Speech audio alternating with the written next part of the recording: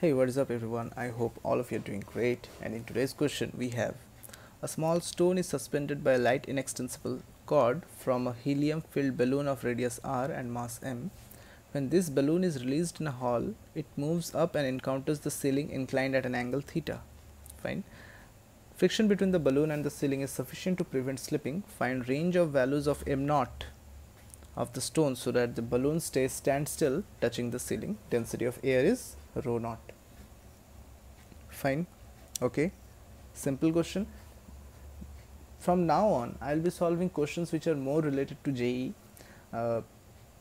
In fact, I have thought of discontinuing the Pathfinder series after I reach 600 subscribers.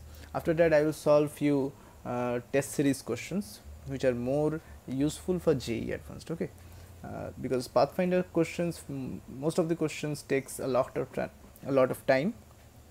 Okay, and many questions are not relevant to JEE, so I have thought about this one. So let us go to the solution of this question. First let us find the maximum value of m naught, and the corresponding free body diagram would look like this. For a value just greater than the maximum value of m naught, because of just a slight increase from the maximum value, this balloon will lose contact with this inclined plane. So for the limiting portion, n will be 0, because for some value of m naught n will be 0. Okay, so that below that value of m naught, it should be the maximum value, right? So as you can see the free body diagram, I am not drawn the friction here because we will put n equals to 0. So the downward force, that is the weight of m naught and weight of this whole balloon, will be balanced by the buoyancy force, and buoyancy force must be equal to volume of the balloon r cube times density of the surrounding air times g. Okay, so the downward force is balanced by the buoyancy force, so we will get the maximum value, this one. Okay, so for maximum the range of m naught should be less than this value. It should not be less than equal to, it should be less than. Okay, now for minimum value of m naught, this would be the free body diagram, because if you start decreasing the value of m naught, okay, for minimum value of m naught we need to take its maximum torque. Okay, so you can't put m naught here because it will create a less amount of torque.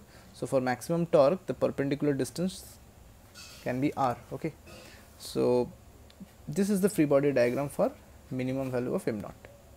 Normal is there, friction there, because if you start decreasing m naught further, it will start to roll in this way and it will travel upwards. Okay, and that cannot happen. Fine. So the upward force, that is the buoyancy, is balanced by n cos theta, mg m naught g, and the downward force of friction, that is f sin theta. Fine. So this is the first equation, balancing the vertical forces. Balancing the horizontal forces, n sin theta will be equal to f cos theta. Okay, clockwise torque due to m naught g will be equal to anti-clockwise torque due to this friction, right? Oh, this one, sorry. From there we get this one, and from equation 2 and equation 3 we get normal equals to m naught g cos theta by sin theta. We got n, we have f, just plug these two values in equation 1. Okay, you will get something like this. Calculate and you will get the minimum value of m naught. So the range of m naught for which the balloon will not roll on the inclined plane will be, this would be the minimum value, and any value below this would be the maximum. Okay, so it is not less than equal to, it should be less than. Okay, because if you take this value there will be no normal, it will come downwards. Okay, so I hope you found this video helpful and informative, and as I have said that I have thought of discontinuing the Pathfinder series after 600 subscribers. I will be solving a few all India test series questions which will be helpful for your exam. Please let me know in the comment section what do you all want. I think the latter option would be much better for you. Okay, so I'll see you in the next one. Peace.